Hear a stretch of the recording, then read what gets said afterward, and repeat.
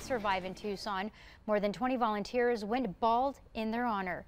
St. Baldrick's Foundation is working on a goal of $10,000 for childhood cancer research, and they are raising it by shaving heads. The event took place at Mountain View High School.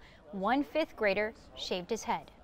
I shaved my head so I can help people that had cancer and got it treated can have hair once again. Donations raised at events like this support the development of childhood cancer treatments that gives children their best chance at growing up cancer-free. And expect an increase in